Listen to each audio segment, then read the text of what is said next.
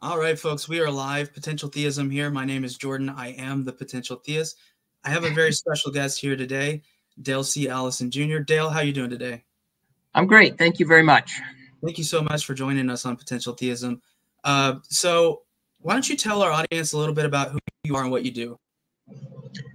Okay, well, I'm a professor at Princeton Theological Seminary here in Princeton, New Jersey. I suppose I'm best known as a New Testament scholar. So I am an historian, I guess, and my specialty has been to approach the historical Jesus and early Christian texts through a Jewish matrix. Rather, some people focus on the Greco-Roman world and the New Testament. I focus on the Jewish world and the New Testament. In addition to that, I suppose I'm an amateur theologian or a wannabe amateur theologian, something like that also. So I occasionally write books on subjects outside the field of New Testament. So basically, that's who I am. Okay, so the name of the channel obviously is Potential Theism. And so I always want to ask questions for folks in the audience who may be in a similar position that I'm in. So I'm an ex-Christian. I left the faith when I was in seminary. I know that's a common experience for a lot of ex-Christians. Maybe they were involved, as I was, in apologetics. And so as they're exploring the possibility of coming back into the faith, one of the things that's difficult for me is I sort of have this expectation that I feel I've placed on myself that if I'm going to come back to the faith, it's going to have to be through arguments. So when we're talking about the resurrection of Jesus, when I'm reading books like yours, it's really helpful because it helps liberate me from that expectation. So I'm wondering if you could talk a little bit about what you talk about in the book, which is that you don't think that it's a slam dunk on either side for the apologist or the skeptic.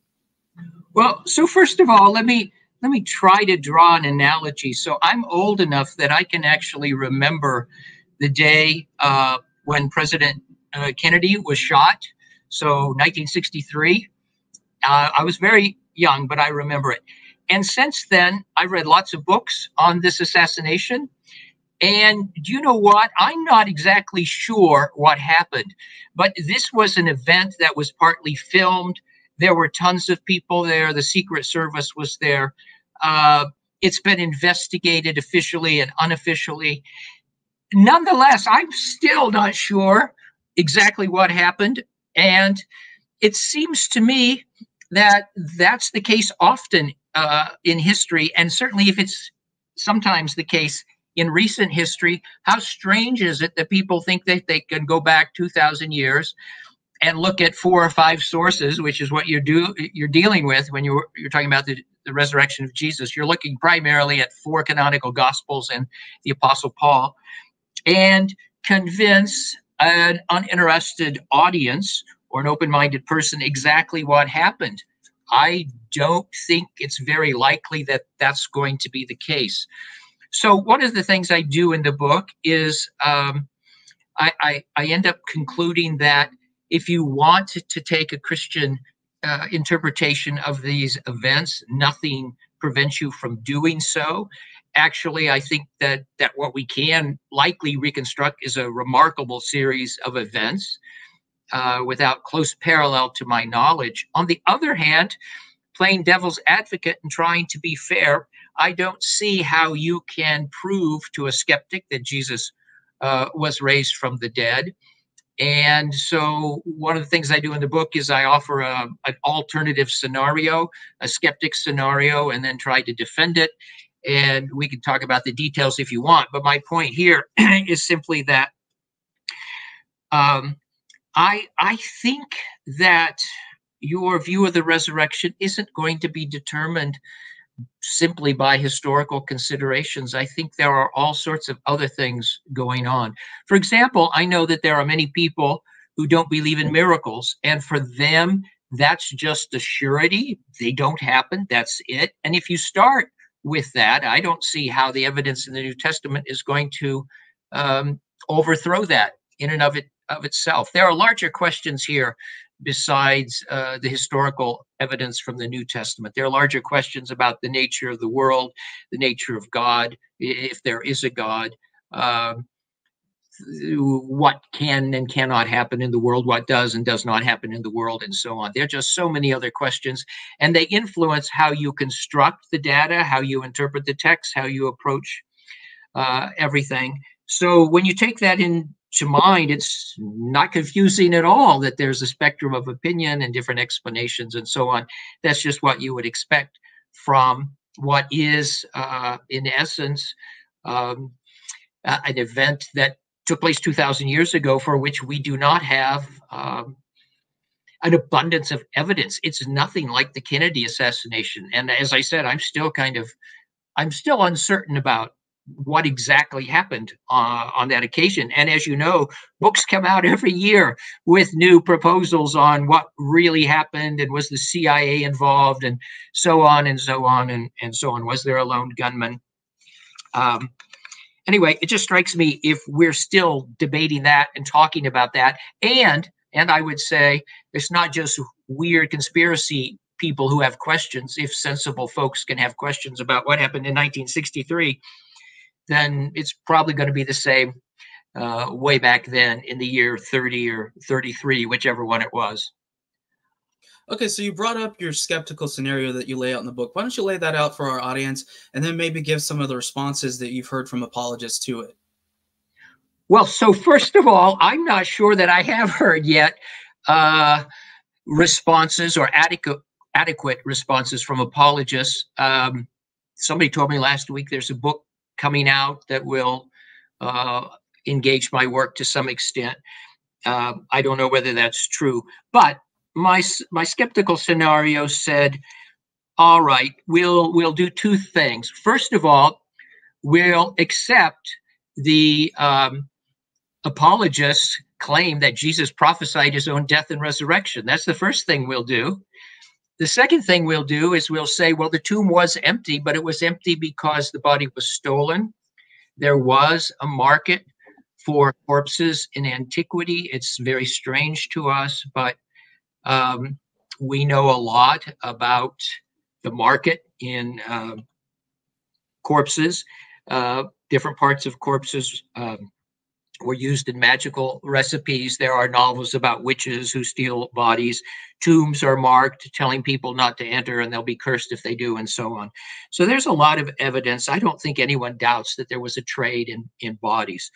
So a skeptic could say, well, you know, we know that the bodies of people who died violently feature in some recipes. So some people stole Jesus's body.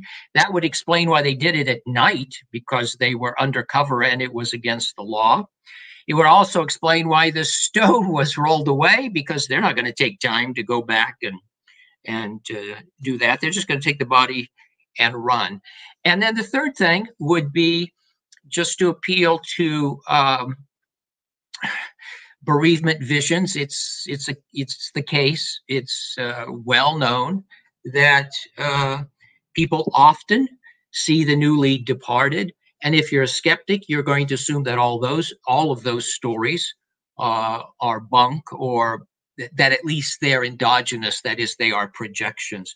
By the way, I'm very interested in this phenomenon of visions myself, because I actually did have somebody who was 3 days dead, ostensibly or apparently, appear to me after death. And whether that was real or whether that was my imagination, it doesn't matter. The point is, it really happens to people.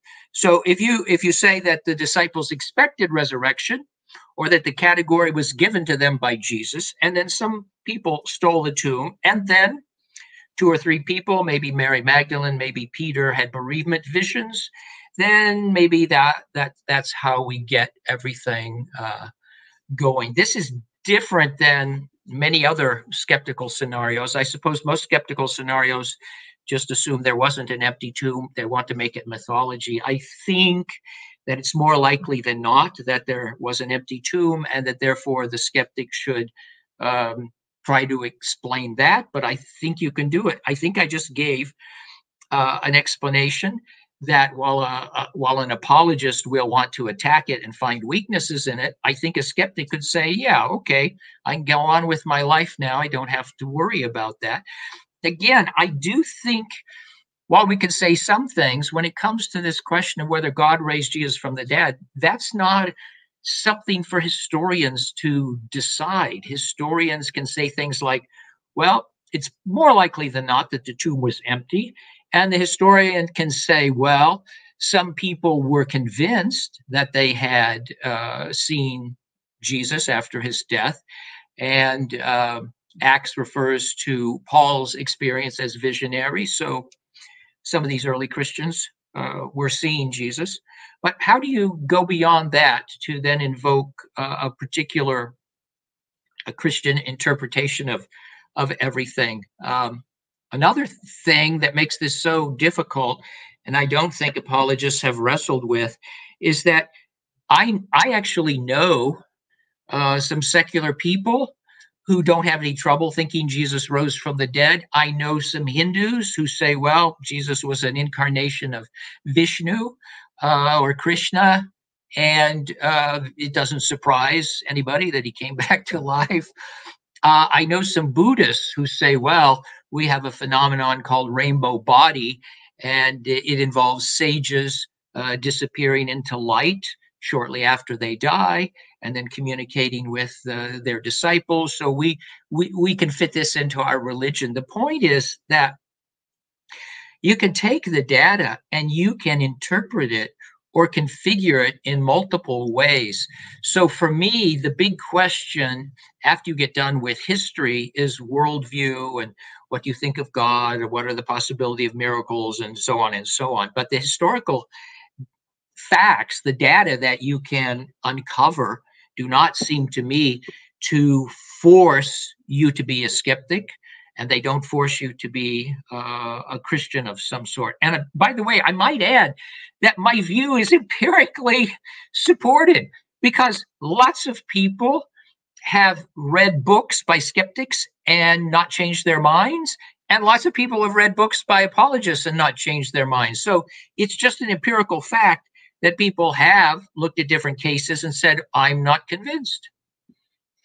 Okay, so you brought up books that apologists write that people read and that they don't change their mind.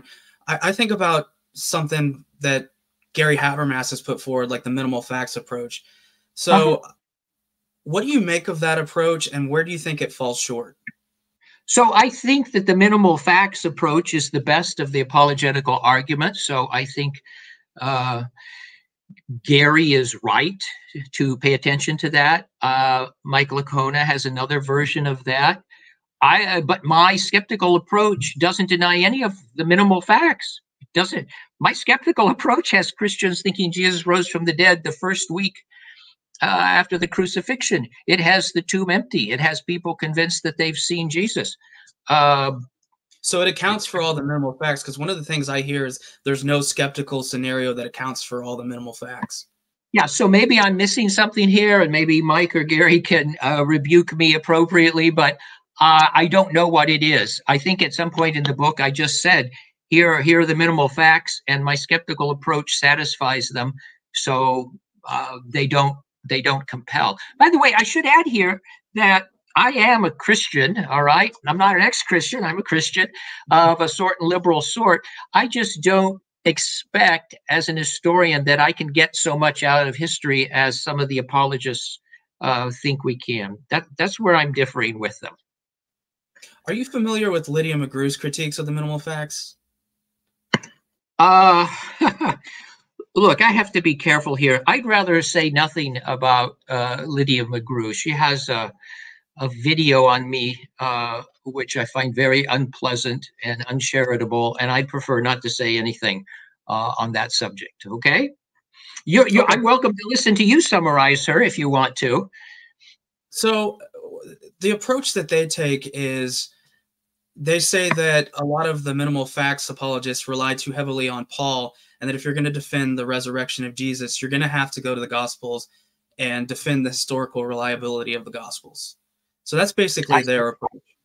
Okay, so I don't have any problems with that because I'm not in her camp and I'm not in the other camp. I think with as much as we have, taking into account everything, you still have a gap between possible explanations and the likely facts, just an explanatory gap.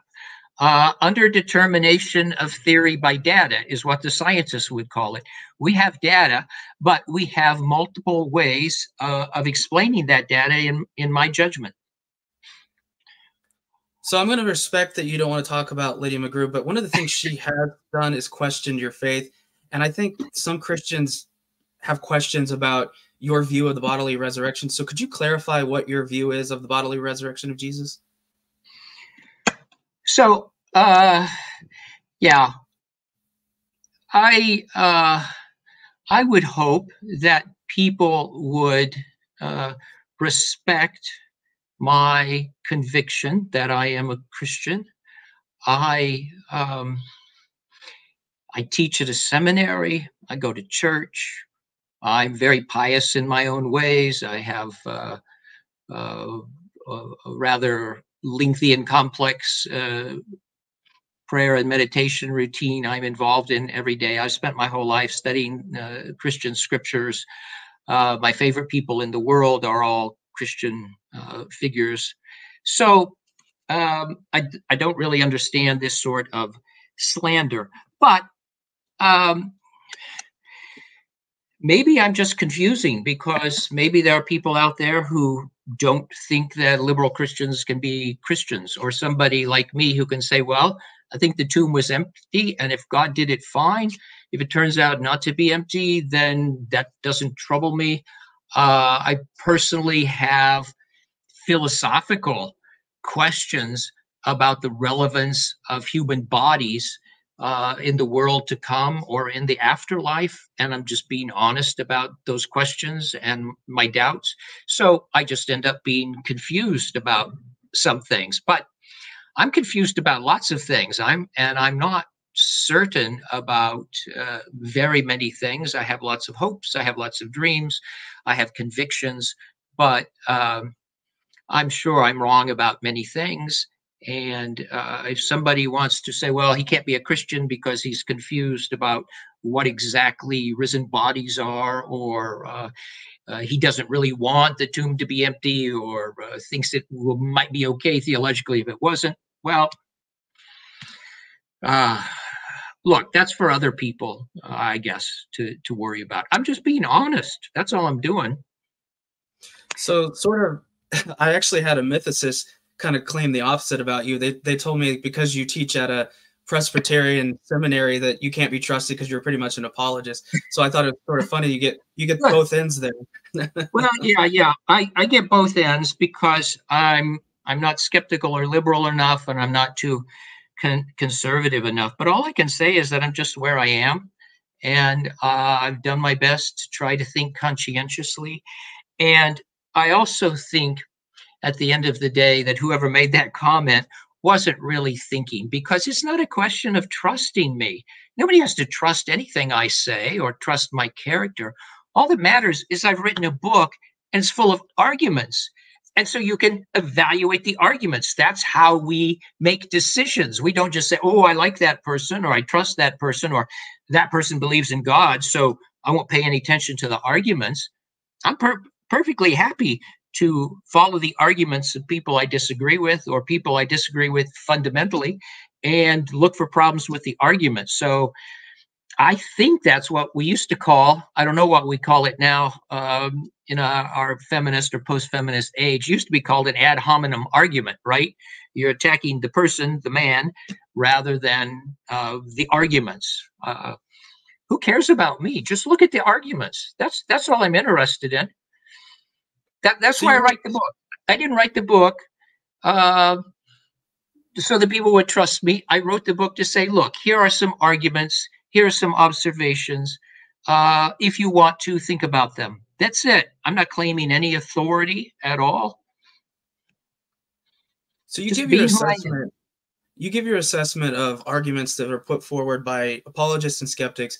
So let's start with apologists. Are there some arguments that you hear from apologists that you think are overreaches, or you just don't think are very good, that you keep hearing over and over again? Well, sure. And I have a little chapter in the book where I discuss some of these. sometimes in the literature, you'll have people say that you can't explain Sunday without the resurrection because the first Christians were Jews and they celebrated the Sabbath. That's a really complicated question, where Sunday comes from. But all you need is that Christians believe that Jesus rose from the dead on Sunday. It doesn't prove anything to my mind. You also occasionally will find the argument that, well, we have this wonderful church and look at the 2,000 years of history that it's given us, and it didn't come from a charlatan and so on. I suppose I'm a little sympathetic to this because I think the Christian tradition has produced some truly amazing, wonderful, fantastic people that I love very deeply, people that I know from books and people that I've known from real life. But church history is not just is not just wonderful people doing good things. Church history is also a mess, and it's full of ugly and terrible and horrible things. And I personally think the church is just like anything else human.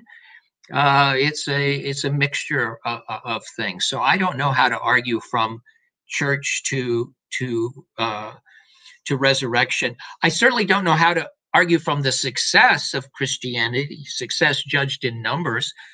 Islam has done pretty well. Islam continues to do pretty well.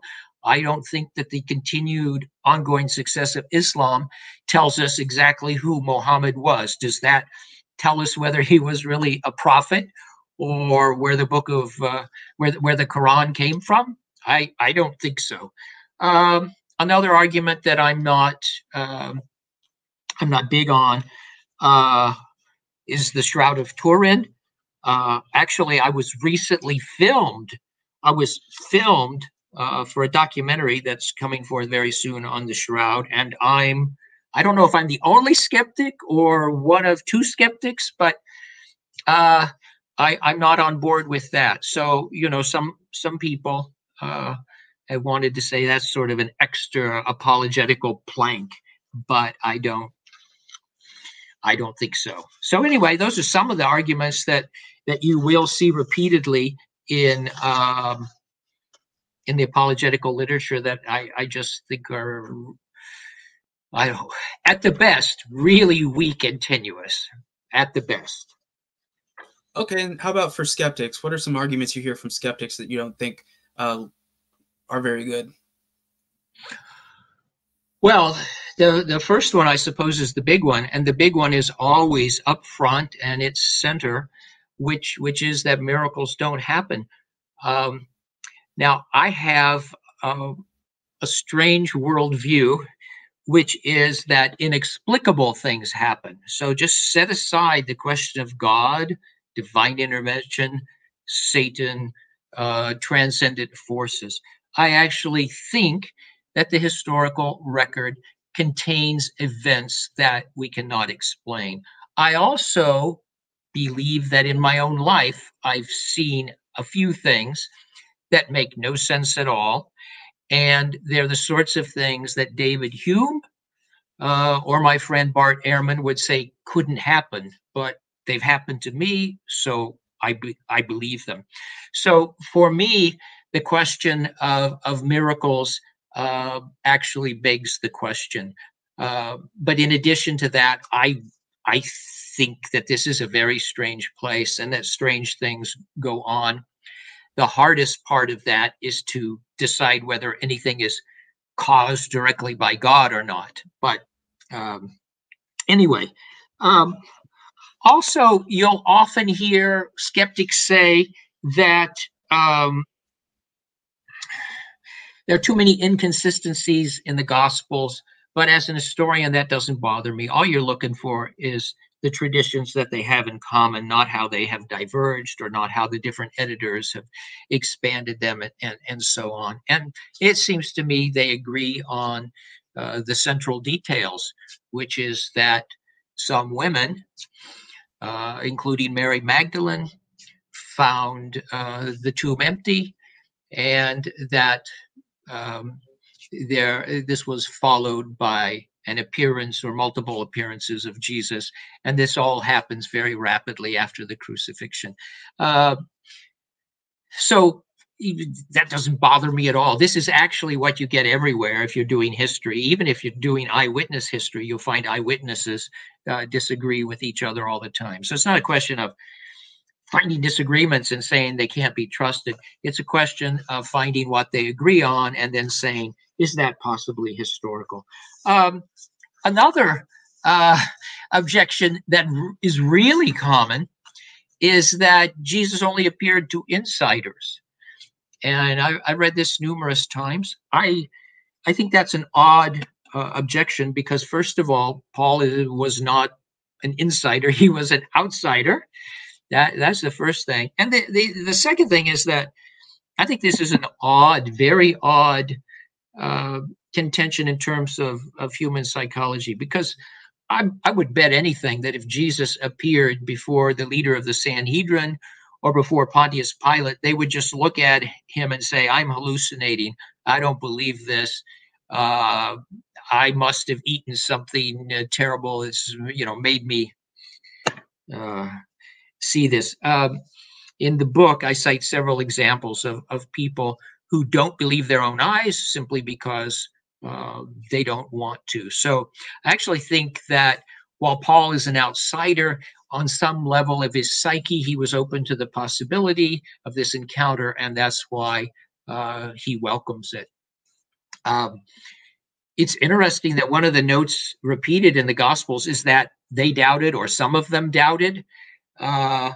If people who were followers of Jesus could doubt, I am sure that I don't know whether Jesus appeared to other people, but if Jesus ever appeared to somebody outside other than Paul, I'm sure their doubts would be far more than those of that the disciples had. It's always possible to doubt your own experience. Okay, so sometimes I hear apologists, they'll put a lot of weight on the appearance of the 500. They'll say things like, we have 500 eyewitnesses to the risen Christ, which the appearance of the 500 and a claim like that is doing a lot of heavy lifting. So I'm wondering if you could talk a little bit about the appearance of the 500 and if you think that has any or that much apologetical value. I don't think it has any apologetical value. We don't know anything about these people. We don't know where they were. We don't know why they were brought together. Why were they together? Why were 500 of them brought together? Had they already heard that Jesus had been raised from the dead? Were they gathered together? Were they all excited? Were they all looking forward to something? We don't know any of this. We don't know who these people were. We don't know what kind of an appearance this was. We don't know if this was an appearance in the heavens, right? We don't know. We don't know if it's something else. I don't know how you build a case on this. So Protestants never pay attention to Roman Catholics who will say, well, multiple people saw Mary, or hundreds saw Mary, or dozens saw Mary. They just dismiss those. So why are they latching on to this? The other thing, again, if you're a skeptic, you can go on the internet and you can find pictures of Jesus in the clouds. Now, I don't know that this happened. I don't believe this happened, but I don't know how an apologist dismisses it. I spent a lot of time when I was young looking at clouds. I could always find George Washington in the clouds. I could always find horses in the clouds. I could find shapes in the clouds. If you look at the internet, there are people who are finding pictures of Jesus in the clouds. And look, the apologist has no idea what happened. None, zero, whatever. So I don't know what happened. I don't know how you do anything with this. It's quite possible that if I were there and could observe what happened, I would be truly mystified, or I would say, yeah, that's Jesus, and so on. I don't know how the skeptic gets around that, but I don't know how the apologist puts any weight on this at all. And by the way, early Christians had a lot of traffic between different areas and different cities. At the end of Romans, Paul is sending greetings. Everybody seems to know everybody. But when it comes to the 500, Paul doesn't say, and Jesus appeared to the 500. among whom are, and then he, could have given them a couple of names of people he knows. He doesn't do that. The other thing is that little formula in 1 Corinthians 15, 3-7, doesn't tell you when this appearance to the 500 took place.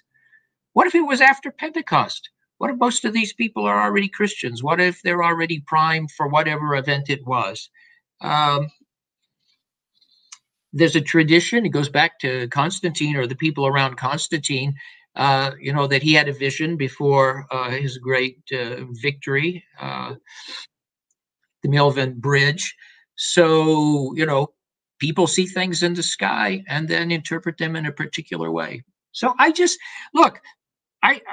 suppose I'm sounding like a skeptic here, but what I'm a skeptic of is the force of an apologetical argument that does anything with the 500.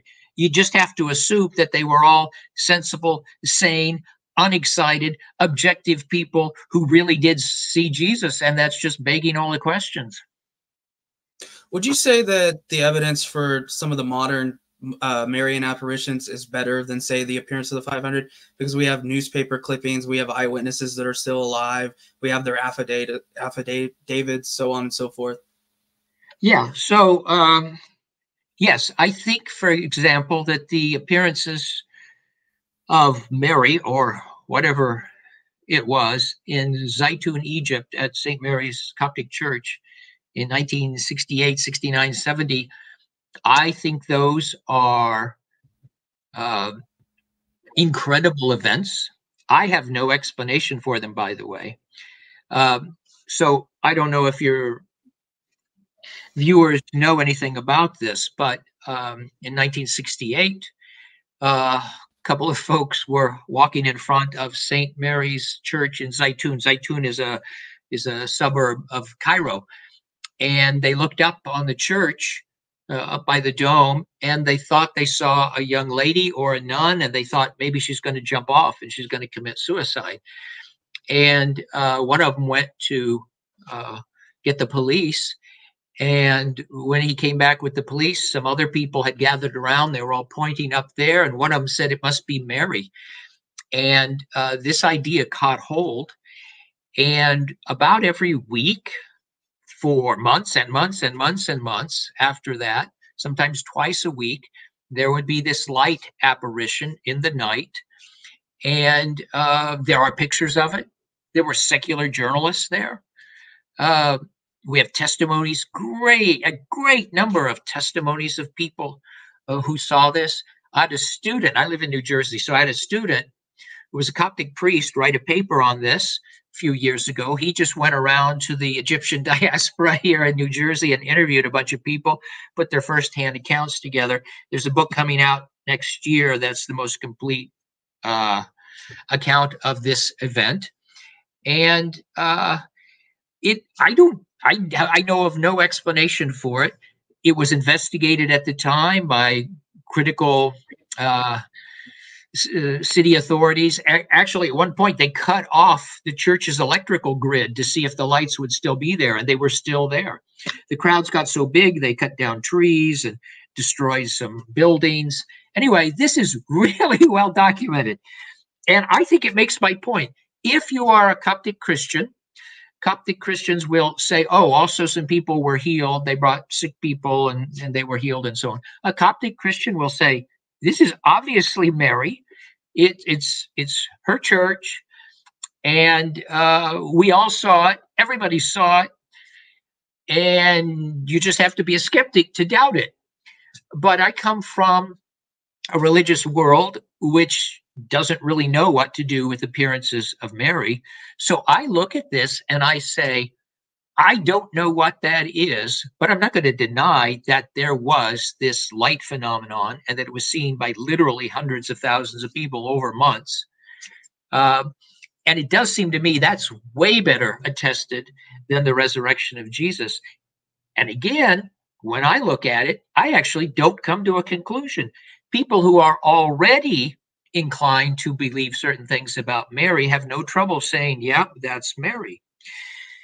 But if you don't, and you're honest with the evidence, you just have to scratch your head and say, wow, this is dumbfounding.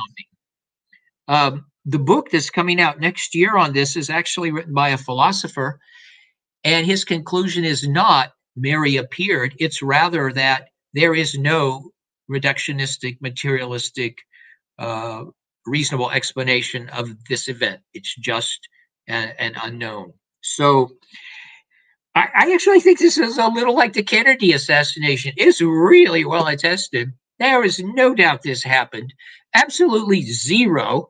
We've got tons of firsthand testimony, yet it still leaves you, unless you're already inside the system, already inside the Coptic Church, or you're Catholic and you have no trouble thinking Mary makes appearances and so on. If you're not already in it, you just have to say, that's a something I know not what. And I don't know why you couldn't do the same with the resurrection if you wanted to. So I find it interesting that someone like Mike Licona, for example, when it comes to the resurrection, obviously he goes along with the minimal facts and argues for the resurrection from that approach. But then when it comes to the Marian apparitions, I know in one blog that I saw, he seemed to suggest that it could possibly be demonic activity taking place. So I'm wondering what you make of Protestant apologists who seem to become skeptics when it comes to Marian apparitions. Yeah, so I think that there are some issues there. So one thing is they're always telling skeptics to keep an open mind, right, when it comes to considering the evidence. And then they don't seem to be so open-minded with regard to this evidence. The other thing is that you can, in fact, invoke demons for anything. There's no empirical evidence for them. Christians have done this with other religions down through history. I think it's one of the worst things about us to look at people with their own stories and say, well, if those happened, they must be done by demons. Justin Martyr already does that. I dislike this in part because this was already, as you remember, done to Jesus. So Jesus appears to have been a successful exorcist. And what did some of his critics say? They say, well, he casts out demons by the prince of demons. So they're just doing what some other people do down the road. I just think it's too easy. I think it's a sort of lazy argument. I don't like it at all. And what it comes down to is miracles that support my faith, I believe in, but miracles that don't support your faith, I don't believe in. And I don't think that that's a defensible position in the end. Okay, so I want to ask you one more question about the appearance of the 500. Lee Strobel, the author of The Case for Christ, said that he went to a psychologist friend of his and said, if 500 people claimed to see Jesus after he died, it was just a hallucination. He said hallucinations are an individual event. If 500 people have the same hallucination, that's a bigger miracle than the resurrection.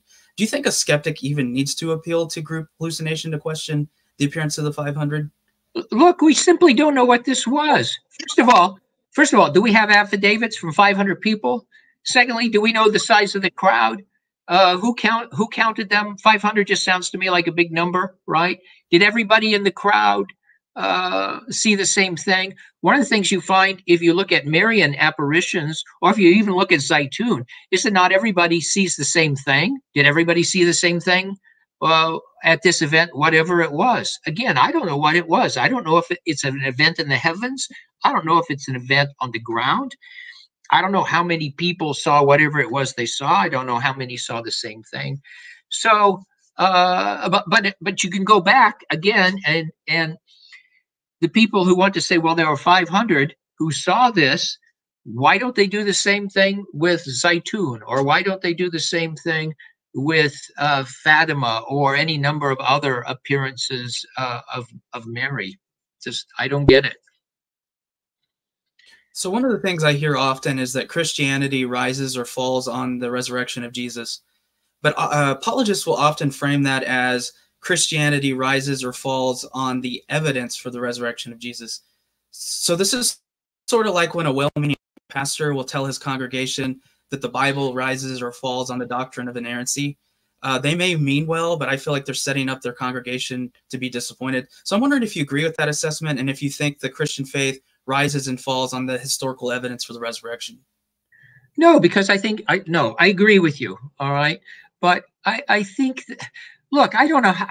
I guess I guess I can't get this point across because I keep having to repeat it to people, not to you. But I think that history is a very limited thing. I'm a professional historian. I've spent my life at this. I know that for whatever old historical question I'm looking at, there are multiple possibilities and things are open. And it's very hard to prove beyond a doubt uh, things that are controverted for which there is more than one view at the time they happened. It's just really difficult. Uh, you know that we had a president named Abraham Lincoln is a fact, and you'd be a fool to doubt that. But the resurrection of Jesus is just not on the same ground, in my judgment. And to reduce faith, or to say that faith requires that history do this or do that, I'm just not on board. Again, um, I'm an historian. I know we just trade in probabilities and plausibilities and possibilities. That's what we do. And the for me, just to repeat, for me, the New Testament evidence doesn't say, "Whoa, the skeptics are right," and it doesn't say, "Yeah, I have an IQ under 80 if I don't read these texts and decide he really rose from the dead." Those just aren't the two options. As I've said in earlier, there are multiple options here. There's also just the option of saying, "This is really interesting. I'm not quite sure what happened." And I think somebody who is educated and well informed can do that. And then probably what they think about the the text or this tradition or this story is going to be dictated by things beyond their historical excavation. Uh, Christianity is much larger than just what you can prove historically. How could it not be? Heck, Christians believe in God. How do you prove God historically? How do historians establish that there is a God? Makes no sense. My own view is that Christianity is like a university. Um, there's not one department at a university. You don't just have the historians. If historians could do everything, then you would just have a history department. But historians can only do some things. You also need a English department and a philosophy department and a science department and so on and so on. You need multiple disciplines. You need multiple approaches. When you think about big things, you don't just do history. You do so many other things at the same time. So I'm wondering if you think a Christian can be sure of the resurrection of Jesus as an event of history based on a witness of the Spirit alone and not necessarily through historical argumentation. And I want to read something that William Lane Craig said. He said the Christian faith is based on the event of the resurrection. It is not based on the evidence for the resurrection. This distinction is crucial. And then he goes on to say, thus it is entirely conceivable that the resurrection of Jesus was a real event of history, but there is no way of proving this historically. If the evidence for the resurrection is inadequate, but we cannot prove the resurrection to be an event of history, but God's Spirit still furnishes the unmistakable conviction that the resurrection occurred and that Jesus lives today. Therefore, whatever the state of the evidence, we can be sure that the resurrection is an event of history. What do you make of that? So I like the first half of that, and I'm actually not familiar with those sentences. What are those from?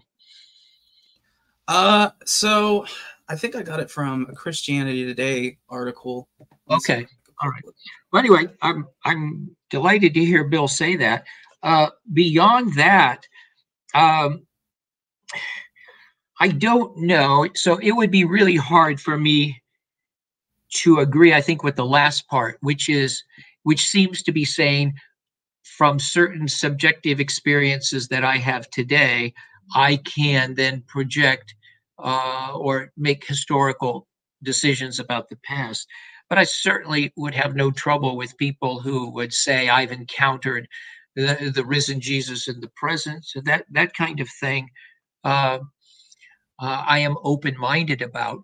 But I don't see how you go from that back to deciding exactly what happened at the empty tomb, or what happened exactly with the first disciples. So I guess now this is off the top of my head. Remember, I haven't thought about this, so I may regret this, but I'm inclined to think I like the first half of that sentence, but or the first half of that statement, but I'm uneasy with the second half. Okay, so I looked it up. It was republished in the Gospel Coalition, but it's from his book, The Sun Rises, The Historical Evidence for the Resurrection. Oh, well, okay. Well, shame on me. I have read that book. So that means I read those sentences at some point and I just forgot them. Okay. So I don't want to take up too much of your time, Dale, so I'm going to ask you one last question. So you've had your historian hat on. So let's take the historian hat off for a second. Let's put the Christian believer hat on. What does the resurrection of Jesus mean to you, and why do you feel it's worth affirming? Well, I suppose I don't want to answer that quickly. So I guess there are two things here. So let's put this really crudely. I like the guy in the Gospels, and I want much of what he says to be true. I want, in some sense, the Sermon on the Mount to be true. But much of what Jesus says is counterintuitive. Much of what he says doesn't make a lot of sense. Much of it seems to be impractical. And the resurrection functioned for the disciples as the vindication of this historical character. And I like the vindication of that historical character. I like to have the Jesus of the Sermon on the Mount vindicated, or the suffering character in the Passion narrative vindicated. So personally, I want that and like it. But the second thing, I don't know if your audience is all Protestant, ex-Protestant, or what, but I am very, very much attracted to the part of the creed that most Protestants are least comfortable with, which is Jesus descended into Hades. I like the notion of the resurrection of Jesus as the rescue of the dead. I know this is how it functioned in the thought of many Christians in the 2nd, 3rd, and 4th century. Now, how you fill this out, because this is a mythological concept, that's a complex issue. But I like the resurrection as a statement that death is not the final word, that death is not the final word, not just for this particular individual, but that it is not the final word for the rest of us, and that just as this individual was rescued from the dead, so that's the fate for all of us. And that's how that saying in the Apostles' Creed originally functioned. He descended into Hades, or he descended into hell. It's there to rescue the souls of the dead and to take them out of the realm of the dead. That's why the old icons of the resurrection don't just have Jesus rising from the dead by himself. They have him actually pulling up Adam and Eve, and they have Moses and David and Solomon and other saints who have been raised standing around him, because his resurrection is understood in a collective way, so that his victory becomes everybody else's victory. So you asked me to be personal and theological, so that's part of my personal theology. Okay, thank you, Dale, for that. I have one more question that I promised my friend that I would ask. Testify says, what does Dale think about Richard Miller's view, i.e. early Christians view Jesus' resurrection in the New Testament as myth, drawing parallels with Greek and Roman tales like Heracles and Romulus? So this may surprise you, but I don't think that's an irrational point of view. I don't share it because I'm not a mythicist, first of all, and because I think that the dominant background for these texts, for the empty tomb and for the appearance stories, for the gospel stories, and so on, is explicable within Judaism. But if I were a skeptic and I were not to adopt the scenario that I outlined earlier, that's probably what I would do. I would try to pile up the stories in which a dead Greco-Roman hero does not stay around. His body ascends to heaven like Romulus or Heracles. There are such stories. You can find them pretty much all over the world. People who survive death and so on. I think my judgment is, which I tried to outline in the book, that the mythical paradigm isn't the right one for the Gospels. But it's not an insane point of view. It's just not one I share. All right, Dale. Thank you so much. Anything you want to plug before we go?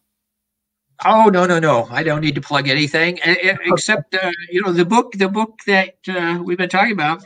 I'll write it in the description. That's the book, The Resurrection of Jesus. I'm happy with it, and I'm happy that it's generated some discussion, which was my, that's the point in writing the book. So I'll have the link in the description. Folks, I'll also have David Congston on Friday. He's going to be talking about his new book that actually comes out today, Varieties of Christian Universalism. So he'll be here Friday. Next month, I'll have Tyler McNabb, Randall Rouser, Trent Horn, and I'm also working on a few other guests. Stay tuned for that. Dale, thank you so much for joining me here today on Potential Theism. I really appreciate it. Thank you. I enjoyed it. Take care. Thank you.